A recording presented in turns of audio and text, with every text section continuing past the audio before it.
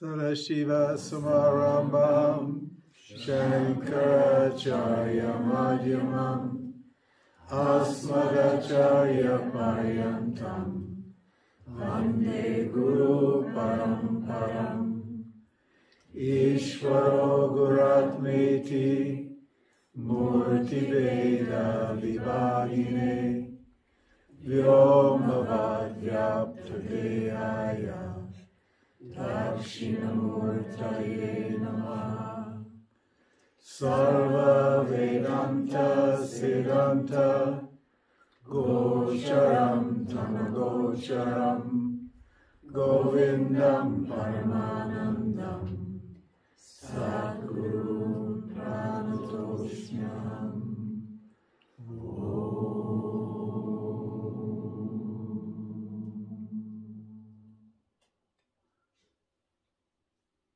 Sadashiva Samarambam. In the beginning was Sadashiva, existence shining as consciousness. Shankar Acharya Madhyamam. In the middle, Madhyamam, was Shankaracharya.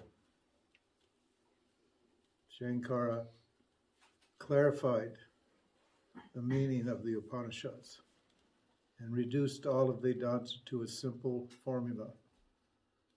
Brahma Satyam Jagan Mitya. If you know what that means, you're a Vedanta person, you're a non-dualist, and you're free. Asmad Acharya Paryantam.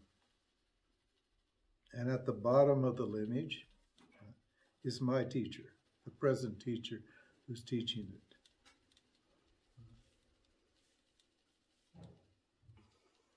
Sadashiva Samarambam Shankaracharya Madhyamam Asmad Acharya Paryantam Vande Guru Paramparam.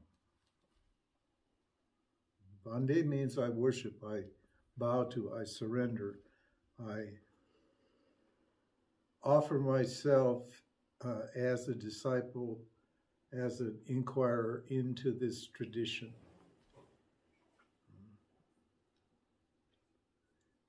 Who is that Guru? Ishvaro Guratmeti. The Guru is Ishvara. Ishvara means existence shining as awareness. Ishvaro Guratmeti Murti Beda Vibhagine. And who is that Guru? Is beyond Murti, beyond names and forms, and beyond duality, Beda. Murti Beda Vibhagine Vyoma Vadvyapta Dehaya. It's beyond the earth, physical dimension, and it's clear, are uncontaminated like space or sky.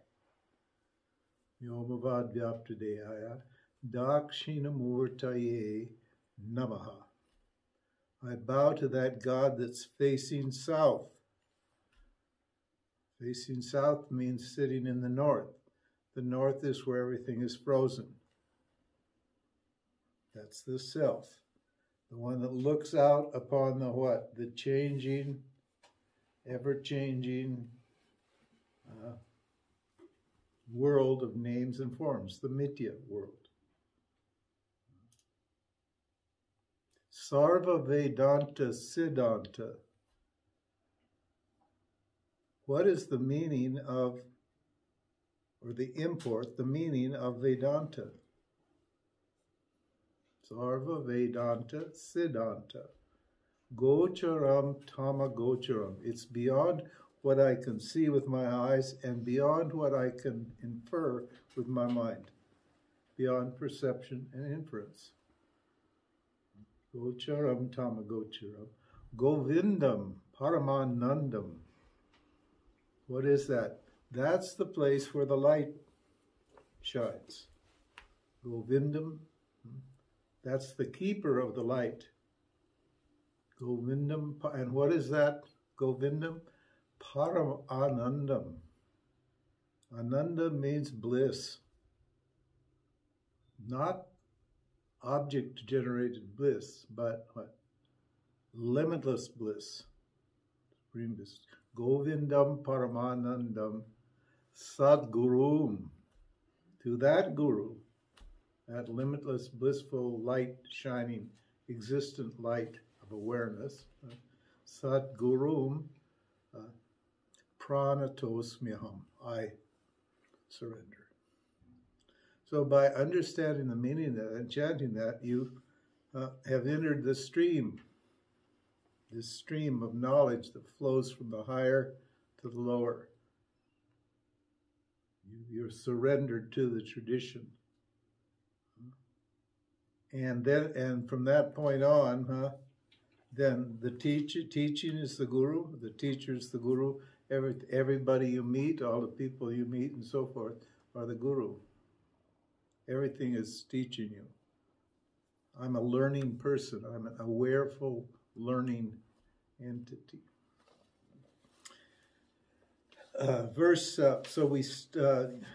Last session, in verses 13 and 14, they said,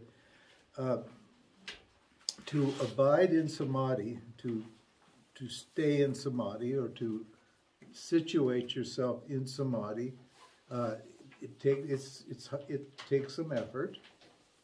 It said requires devoted, consistent, long-term practice, depending on your qualification, depending on how dispassionate and discriminating you are. That's how long it takes. Some people are highly dispassionate and discriminating. A very small percentage of people are already temperamentally suited for this teaching. And for them, it doesn't take long at all. One of my gurus, Swami Abhedananda, spent 20 minutes sitting in a cave with his guru. That was all it took for him. And what? Because of which the mind, and because of this practice, the mind becomes quiet and one-pointed. And we mentioned that one of the prerequisites, one of the qualifications for yoga is what? A simple lifestyle. Simply for what reason? So that the mind's available to what? To concentrate on what? On the self. To absorb, stay absorbed in the self. A simple lifestyle without a lot of complications. If you have too much karma, it's just too difficult, and you won't do your karma yoga properly. You'll be conflicted. So it's better not to. Better to stay with the karma yoga and simplify your life. Karma yoga, what? Reduces your karma load. So that's a simplification in itself. Karma yoga qualifies you for that. And what is the benefit of this samadhi practice? It says, when the chitta, the mind, is pacified, you love yourself completely. Why? Because you've taken the time to get rid of your suffering. You haven't just explained away your suffering and tried to do karma yoga on your suffering. You've actually transformed your lifestyle and your life and your whole way of thinking. And you'll like yourself when you do that. You love yourself a lot. Most of us just put up with our suffering. We just have excuses and reasons why. Why? Oh, life's like that. It's just suffering. No, it's not. It doesn't have to be that way. If you want to justify your suffering by saying life's like that, well, then go ahead. But you're still going to be suffering. So what's the point, really, when there's an alternative? So he says here. It is pacified by what? Performing actions that conform to your highest value, which is what? Freedom and non-dual love. So I look at everything. If I'm clear about what my highest value is, That clarity gives me the discrimination in every situation that's required for every situation. I just look at whether or not this activity, this thought, feeling, emotion, or action that I'm doing is what? Is in harmony with my goal or not. Because once you've entered this stream and become an inquirer, then your dharma is set up. Your dharma is to follow the teaching. That's the dharma. You don't worry about your swadharma. You can be a butcher, a baker, or a candlestick maker. It doesn't matter. Now you're looking at everything from that point of view. Is what I'm doing right in harmony with my highest value? Am I doing it in the right way for the right reason?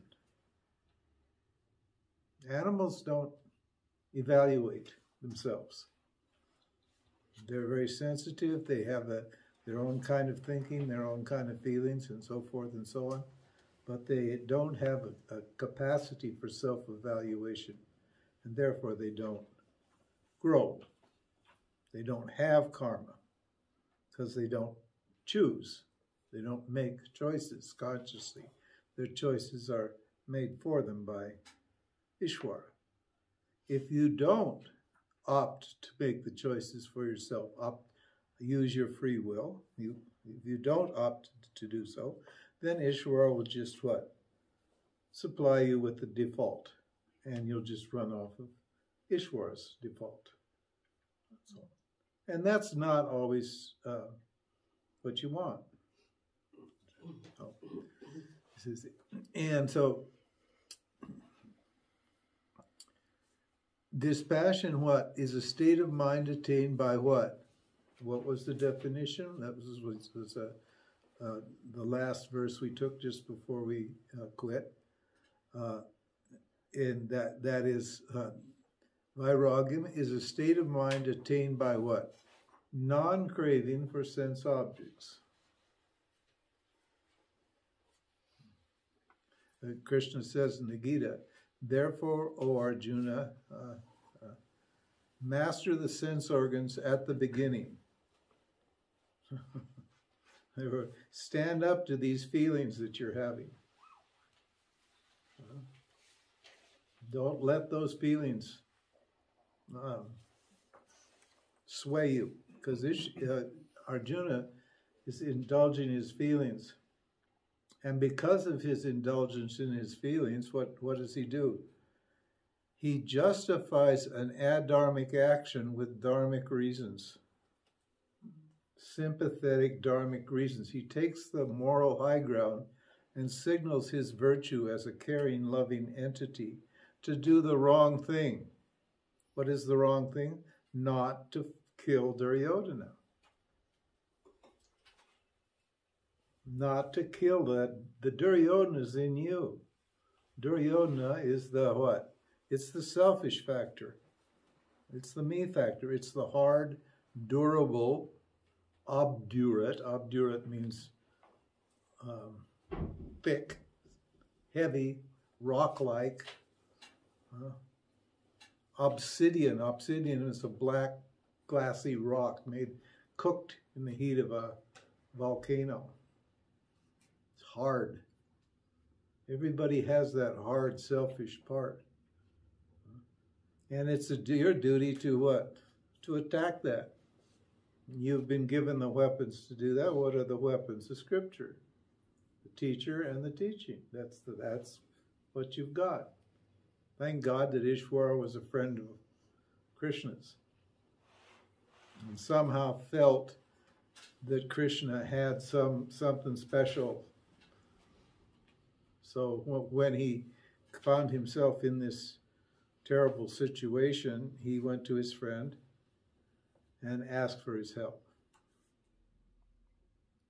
And Krishna said, okay, I won't fight, but I'll be there for you. I'll be a presence in your life. So the verse that we're taking up now today, or this afternoon. Dispassion should be, and how long should I do this? How long should I practice this dispassion, this samadhi? It should be developed until the yogi is what? Indifferent to both positive and negative states of mind. And what? And the chitta is unaffected by craving and aversion. That's duality, Veda. The chitta just, so what? Everything's a big so what for these people. And it's not a negative so what. It's not a negative so what. It's a so what. It's a very positive, friendly, dispassionate, happy so what. So what? So this happened. Did anybody ever read Camus, Albert Camus? You guys are Europeans. Remember what his most famous book, L'Étranger? What's the first verse in L'Étranger say? Aujourd'hui, maman est morte. Ou peut-être hier. Today, mom died, or maybe it was yesterday. What? Your mother dies and you can't remember whether it was today or yesterday? Yeah, he couldn't because it wasn't a big event. Loved ones die. They're dead while they're living. That's the feeling of this dispassion. We're all living dead here.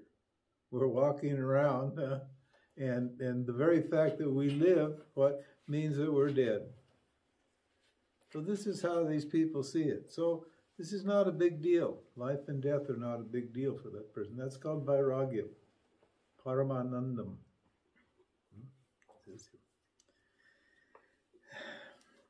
And so what does yoga and Vedanta do? They convert binding likes and dislikes.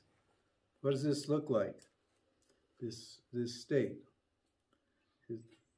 Convert binding likes and dislikes, fears and desires into preferences. You can prefer it one way or the other, but if it doesn't happen, you're just as good, isn't it? I would prefer, today I preferred that lovely quiche that we had yesterday. But we didn't have that lovely quiche that we had yesterday. But so I said, okay, let's see what this is. And that one we had today, that couscous, whatever it was, that was delicious. All that stuff, it was lovely. It's just as good. I wanted that, but this is what I got, and this is good. Right. And tomorrow, who knows? You have your preferences, but it's all good. I can meet the situation. I don't require the situation to meet me. I can come to it and bless it with my presence, with my acceptance. That's an appropriate way to respond to Ishvara. That's loving Ishvara or serving Ishvara. And you serve Ishvara, I tell you, and Ishvara serves you in spades. You just can't imagine what blessings the more come from service of Ishvara. There's just no limit to it. You can create the most amazing life, most absolutely fantastic life with this attitude. Limitless dispassion is the nature of the self. Exists and shines as awareness, and is gained by what? Samadhi and the yoga of the three energies. We're gonna throw in Triguna Vibhava Yoga because it boils down to the same thing. And the yoga of the three energies. Right? Vedanta says one attains supreme dispassion by negating the three energies with the understanding that the self is the energy-free witness of the gunas. What are the three energies? They're just three categories that take care of all our waking state experience. Don't they? Every experience that we have is some permutation, a combination of those three energies. Now, so as you live, you're aware of whether you're feeling tamasic or feeling rajasic or you're feeling sattvic, aren't you? Sattva, rajas, and tamas are energies. They're feelings, subtle feelings. Well, not so subtle. Rajas and tamas are not so subtle. Sattva is more subtle feeling, but it's still a feeling. Well, those feelings are what? Produced by what? By what? Maya. Aren't they? They're added to consciousness when Maya is operating. Maya means ignorance. So to negate them, what do I have to do? Subtract them. I've given you several subtraction notions, just subtracting the body and mind. That's equivalent to subtracting the gunas, because the body and mind are made out of what? The gunas. The gunas are the cause of everything down here. These are the cause, the unseen cause. We infer those. And this is the seen effects. This is the cause and this is the effect. As whatever's up here is going to appear down here. Because the effect is the cause in a form. This is formless, so we can't see it. But when it manifests, it becomes seen. This is unseen, adrishta, and this is seen. So if I can negate the cause, the effects are negated. Now what does negate mean? Does it mean removing it? No. It means seeing it as an object, which would be what? Mithya, and obviously not me. I'm the one that knows my feelings. And all the feelings I have are subsumed in one of these. This is a depressing feeling. This is an exciting feeling. And this is a feeling of what? Of clarity and goodness and truth and beauty. You have those feelings. The sattva is dominant. When you're feeling excited, that's rajas is dominant. And when you're feeling dull and depressed,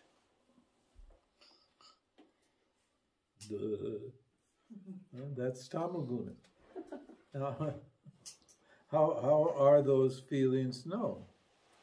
They don't know themselves, do they? Because they're not sentient. They are insentient. They are material. Matter doesn't feel anything. I can whack it really hard. I can whack this chair very hard. It's not going to complain. We are a mixture of sentient and insentient forces. A subtle body and what? A gross physical body. Did you ever ask, like for example, if I cut my finger here, right here, it will hurt. I'll feel something, won't I? But if I cut my fingernail, will it hurt? Oh, fingernail's mine, and the finger's mine, isn't it? Both of them are mine. Why does this one feel and this one doesn't feel? Because the subtle body ends here. And the gross body starts here. Huh? The hair. The hair's me. Isn't it? But you let your hair be cut, don't you? It's become quite fashionable to shave your head nowadays. And nobody's complaining it doesn't hurt. Because that's just the material me. And the rest is what? Subtle body is the feeling me. But whether it's a feeling me or a material me, what? It's known to me. So, I can't be it. We could say it can be me, in the sense that it wouldn't exist without me. But I'm never going to become that. And that, leaving things as it is as good as destroying them completely. Why? Because what the material part of me and the feeling part of me don't change me at all. No matter how miserable you're feeling, you're aware of that, aren't you? No matter how high and exhilarated you are, you're aware of that. That means what? The awareness is uncontaminated by what? By the feelings. By the depression or the elation. Is it? See how simple this is? Incredibly simple, how basic. There's nothing theoretical or mystical about this at all. This is just something that I need to think about and see if it isn't true. We can't argue about this.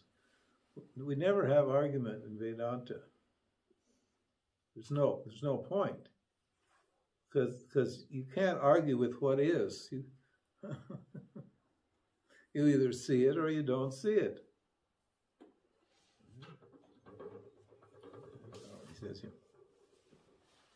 So the way I destroy the world, the way I get rid of my ego is to what? See my ego.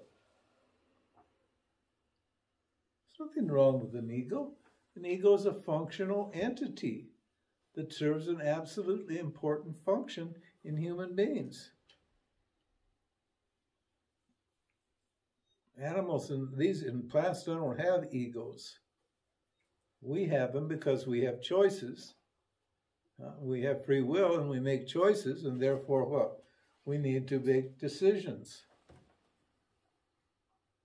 But that's just a decision-making factor here. The stimulus comes in, it goes up here, the response comes back, and the ego's got to decide, what should I do now? Should I embrace this experience? Should I ignore this experience, or should I run like hell?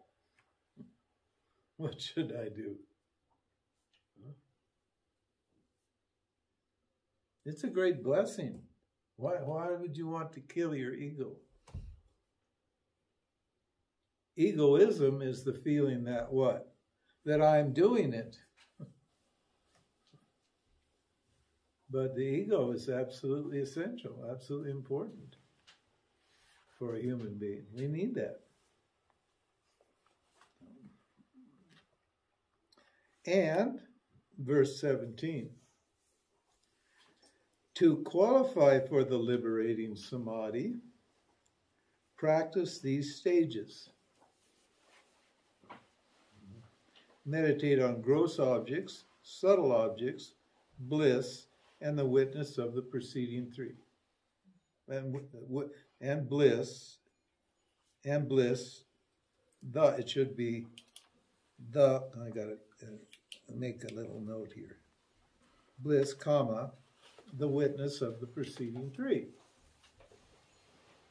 Now, does that mean, what does that mean? That means just understand these three categories. Gross, subtle, causal, and what? And awareness. This is the bliss sheath. This is the mental sheath, and this is the transactional sheath, the material sheath. And those are all what? Known by me. Awareness. There's a lot of... one of the problems with the Yoga Sutras is that, as they appear, is all the language, the Savitarka, the Savikalpa, the Nirvikalpa, the Savichara, all these various words. They're confusing, and people have a really hard time relating to them, because they're Sanskrit words. But they're all, so I just clean them up mostly, and just I usually put them, as you'll notice, as a parenthesis behind the word. So if the word is there and a Sanskrit word appears behind it, that's the meaning of that word. And forget the Sanskrit, because it's way too much. Some of the Sanskrit we need, obviously. A little bit we're going to need. The gunas and those things, we need those words. So we're keeping those words, because those concepts are way too subtle.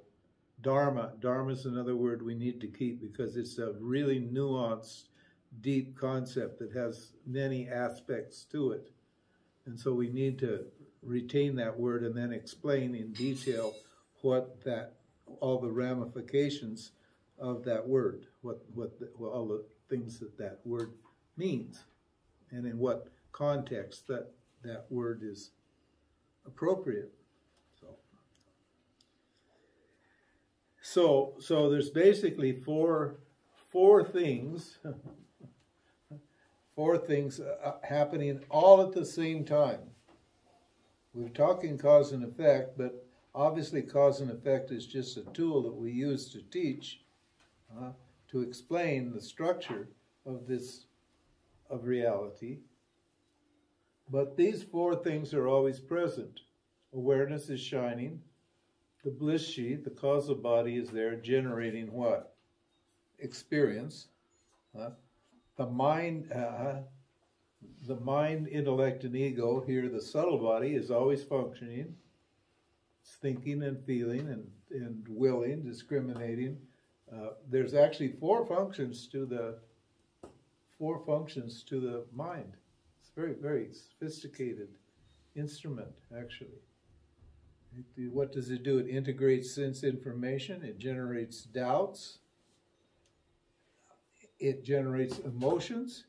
And what does it do? It acts as a traffic cop. It directs consciousness to the organ that's what? Most appropriate for gaining knowledge at any moment. So that's quite a sophisticated instrument. It assumes, obviously, if you were involved in any of this, you'd have no time to do anything. All these factors that are causing actions and causing your life, causing things to happen here, those are called karakas, or the constituents of action. And all of the factors here are required for the production of any single action. If you remove any one of the factors from this chart, any one, the whole universe collapses. It just poof. It just goes. That's amazing, isn't it, when you think about it? You can't do, because it's all what? It's all cooked up. It's all a dream. Every single thing is interdependent, interlocked. That's why the colors are all harmonious, why they're coded throughout. And all the structures. Look at this structure. Look at what a beautiful structure this is. This is a picture of a healthy human being. This is what you look like when you've attained Samadhi, or what? Or you know who you are, what you are. you look like this. Everything spinning around naturally, automatically, spontaneously, by God's grace. And I'm just observing it. You're observing it now, but it's a bit of a mess. It's a little messy.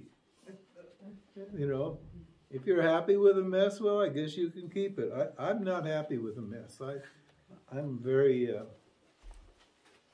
compulsive, or you know, I'm a fanatic. I want everything perfect. I worked really hard to get it all perfect. It never gets perfect, but that doesn't matter. There's always some imperfection here, but I want to make it as perfect and pure and beautiful and as holy, and as welcoming and loving as possible. It's the attitude. So what? Here's the word. Here's the fancy word. Savitarka. What does it mean? It just means logically. Savitarka. Tarka means logic, and savi means with. So with logic. So it means logically. Savitarka samadhi. Savikalpa samadhi. Oh, then how do I do that one? There's nothing magical about it. It's just using logic. What is the logic? Logic is what? Necessary for knowledge. Because this thing we want to know, you can't directly perceive it. You make a few steps, logical steps, to get to the understanding. Like, for instance, how do you equate consciousness and existence? What logical steps do I need? Because they're two different words, aren't they? It's two different. One's existence and one's consciousness. Now, is that refer to two different things? It refers to one thing. Well, what's the logic behind that? Because it seems illogical. Why not just have one word? If it's just one thing, let's just have one word. But you have two words. Existence and consciousness referring to the same thing. Well, can I know that something does something exist unless I know that it exists? No. And what? And can I know something exists unless I'm conscious? And I can't be conscious unless consciousness exists, can I? And what? And can consciousness, if consciousness doesn't exist, then if existence, in other words, if consciousness doesn't exist, then there's no consciousness, is there? So consciousness depends upon existence, and existence depends upon consciousness. They're the same thing. They're just different words explaining the same phenomenon. But no, it's not a phenomenon. It is, but in terms of objects, it's a phenomenon. I can't know that I exist unless I exist, and I don't exist unless I know that I exist. There you are. I have to throw the knowledge in there because knowledge is dependent upon consciousness, isn't it? Can you know something unless consciousness is there? Now, if you have material objects, they don't seem to have consciousness, but what? They are consciousness. Why? Because they exist. So you can say this is consciousness. You can't say it's conscious because it doesn't have a subtle body. But you can say it's consciousness because it exists. My fingernail. You can't say it's conscious, but you can't say it isn't consciousness. Why? Because it exists. And consciousness can't, if consciousness doesn't exist, then there isn't consciousness, is there? And existence isn't going to exist unless I know that it exists. So Existence requires consciousness, and consciousness requires existence. They're the same thing.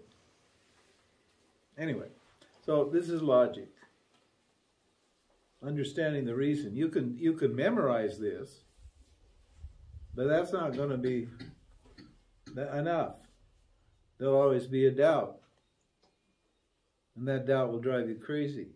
But when you start, when you meditate on the logic and understand the logic, then what? No more doubt comes. This is called nischaya. In other words, moksha, freedom, is called nischaya. It means without doubt, or a firm conviction, a conviction that you can't, that's not going to be, that can't be changed by anything. This is who I am. This is what I am. Logically investigate the nature of gross matter. What does this mean? So he says here, he says, practice these things, meditate on gross objects. So it says here, so how we're going to do that now. He's going to explain that. He says, logically investigate the nature of gross matter until you come to the conclusion that gross objects, which are all alloys, you know what an alloy is? Mixture. Huh? Mixture. A mixture. Yeah, an alloy is a mixture. You mix a number of, in that, we have a dancing Shiva in there that came from India, and it's made out of 5 different metals. So it's an alloy. You have to make it out of 5 metals. So why would you want that Shiva made out of 5 metals? Huh? So symbols of the 5 elements. So they make the Shiva, they use 5 elements to make the deity. It's a symbol of the self, as it appears in form. So we meditate on the nature of gross matter until you come to the conclusion that gross objects, which are all alloys, are devoid of joy.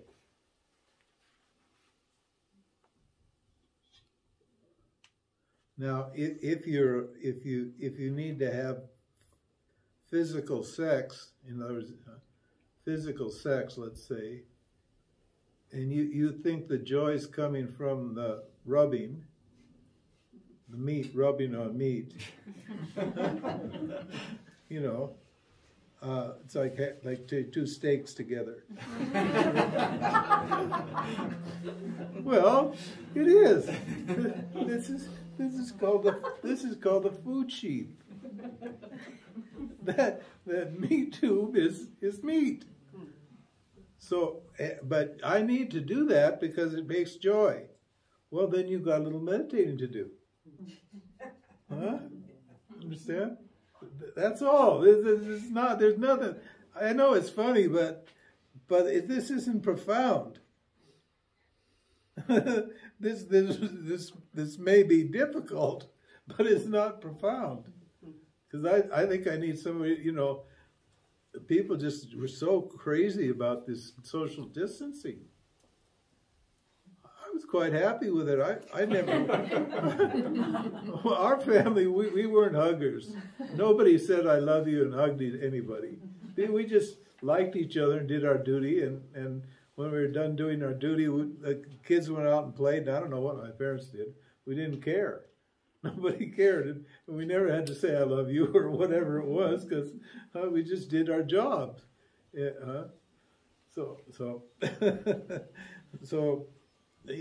look at how the people like got up in arms about it. They just couldn't stand it, and they couldn't keep hugging each other and kissing each other and doing all this stuff. And of course, the virus just loves that, huh?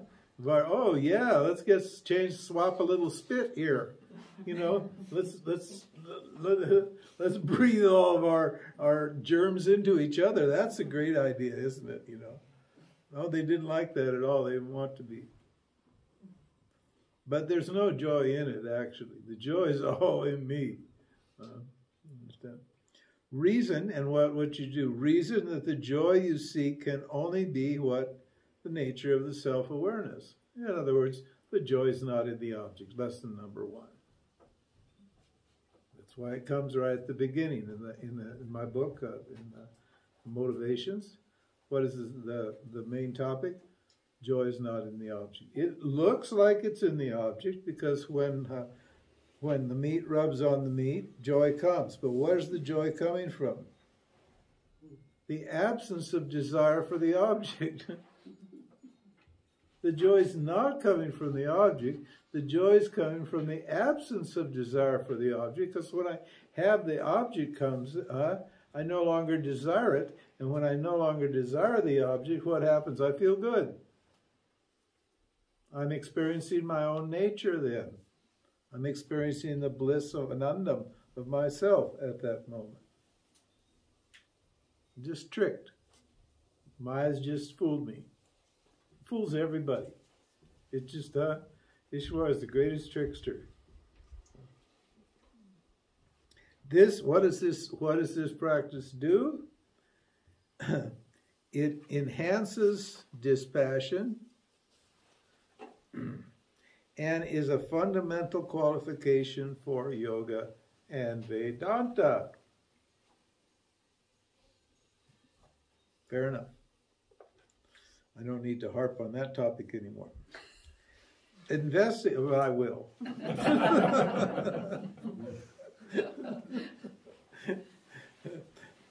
Investigate, again, this is savichara. Logically, it's savitarka, and investigate is savichara. What's vichara mean? Inquiry. Inquiry. Remember, I'm asking questions, I'm thinking. In savitarka, I'm employing logic. There are just certain basic kinds of logic, inductive logic, deductive logic, and so forth and so on. And I just apply that logic. I'm not asking any questions. Now here I'm asking some question, I'm investigating. So that's called savichara. Investigate the mind, what? Until when? Well, the until means what? You don't have to investigate the mind, what? Until... you only have to investigate until it's clear what the mind does and that it's not yourself. Once that's clear that the mind isn't me, then you don't have to investigate it anymore. But that's a hard one, because the tendency to identify with it, in other words, to allow the I to jump over the Maya barrier, the Maya line here, and get itself involved in its feelings and emotions, that tendency is hardwired, isn't it? It's a basic orientation. It's our fundamental orientation, which is just backwards of how things are. Maya gets us, ignorance gets us right through the beginning. We're all born ignorance, and mom and pop, they serve Ishwar, they serve ignorance as best they can. They make sure that I'm really ignorant and that I'm really, really chasing a whole bunch of stuff. That's what is going to cause problems for me. But they don't know that's what they're doing. They think they're protecting me from this. God bless them. God bless them. Pointed little heads. They just don't get it. And they're not going to get it. So just pack it in and do it yourself. Figure it out. Listen to this and see if it isn't true. That's all. Until you see that gross objects stand alone as 5 elements, that's the Tadmatra teaching. We're not going to do that teaching here. Before they are made into alloys by the process of division and recombination. Because these things here, there are 5 of them, but they all come from 5 separate thoughts. The air, fire, water, earth, and space thought. Space thought comes first, and then space, where's the space? Space thought comes first, and then air, fire, water, and earth. They logically, they split up and divide and recombine according to a formula. Would have to be, wouldn't it? It'd have to be formulaic and mathematical, because otherwise, if there's any randomness in the system, you're not going to get out of bed in the morning, are you?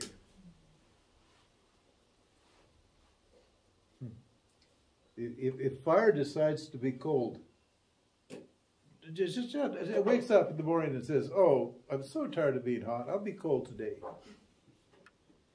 What's going to happen to the world? Grind to a halt.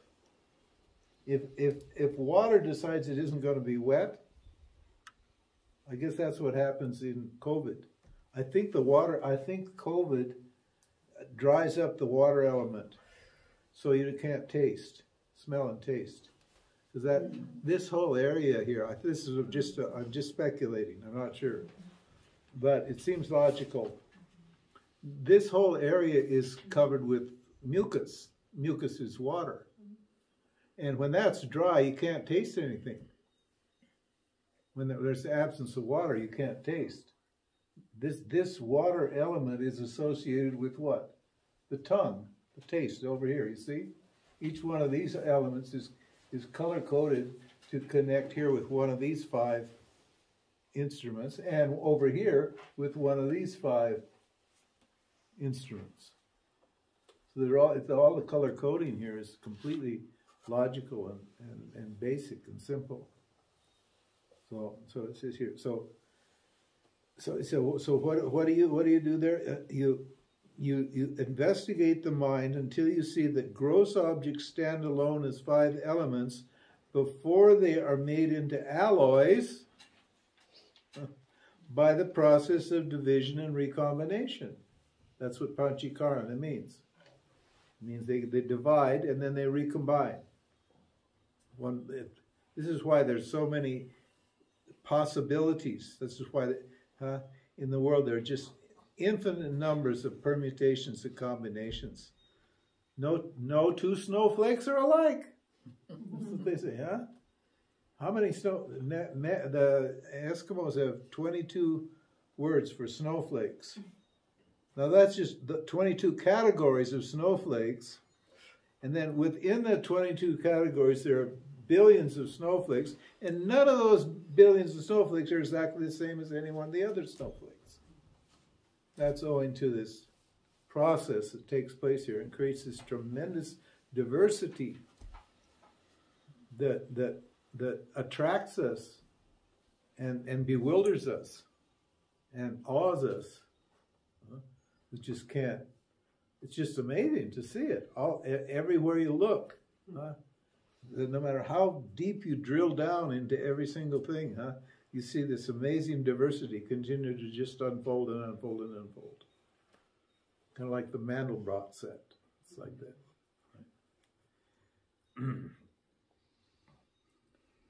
And what? By this process, they appear as visible, tangible elements, which is to say the world.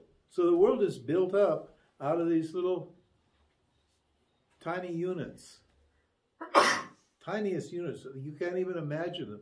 This is what they call a quantum level, a quark level, and I don't know what's the latest? Bosons. Is there something smaller than bosons? You don't know. I don't know. It doesn't know.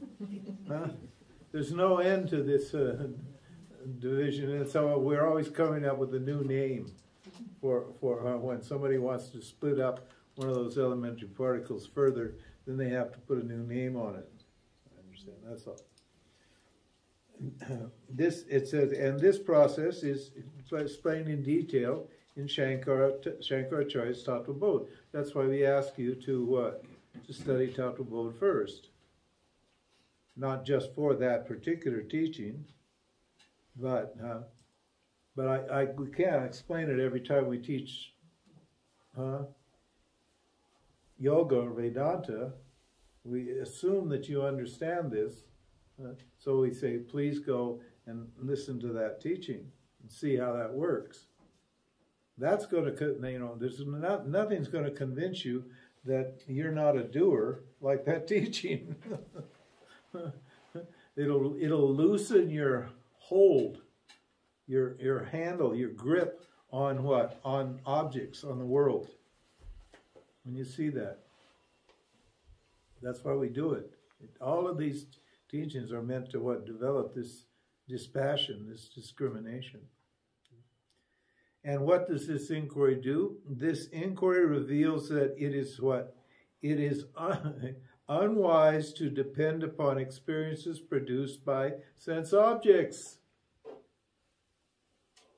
Meat on meat. It's unwise to depend. It's okay, but don't, because every single sense object is unreliable. It's never the same from one moment to the next. At what point, does it cease to give you the joy? Like, let's use sex again. Sex is such a great example. Because you're right in the middle of the orgasm, and what are you thinking? What's your desire? You want it to last, don't you? You want it to last. Why do you want it to last? Think about it. Because it's not lasting. That's why. Because it's never going to last, The moment you get to here, here isn't here anymore. Here's here. And so on the way up, it all seems very wonderful, until what? You get to the zero-sum point, and then what happens to the zero-sum point? It all starts to disintegrate and go down. And then you end up right where you started.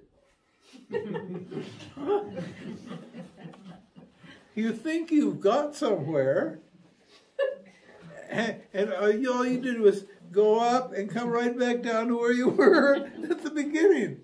So people tell you, oh, I had great sex. Oh, so? What's next? Oh, what did you do next? Oh, let's have some more great sex. How's that going to work? If it doesn't work once, it's not going to work twice. Because it's a zero-sum game. You know the story about the man and the woman who loved sex, and they decide, okay, I won't tell that story.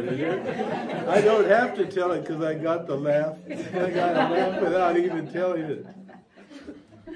Because that story's always good, isn't it? That's always good for a laugh.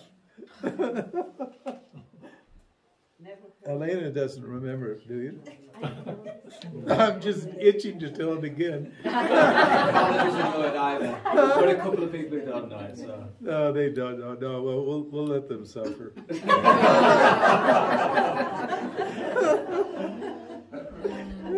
You should listen better to my talks. No, I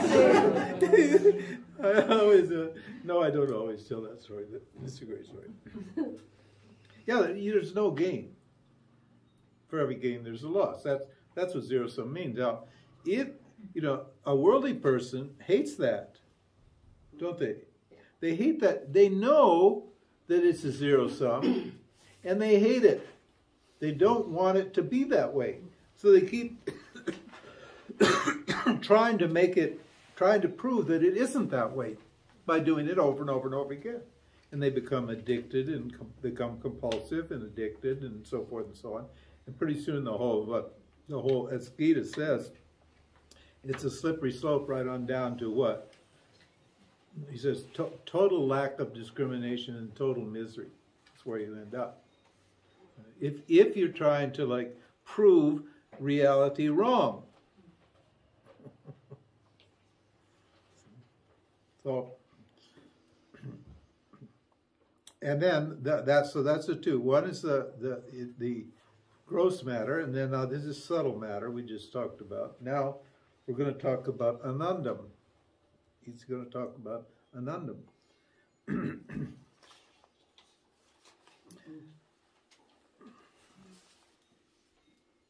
Yeah, okay, we'll do that after the break because it's we've done an hour, and let's do that anandam after the break.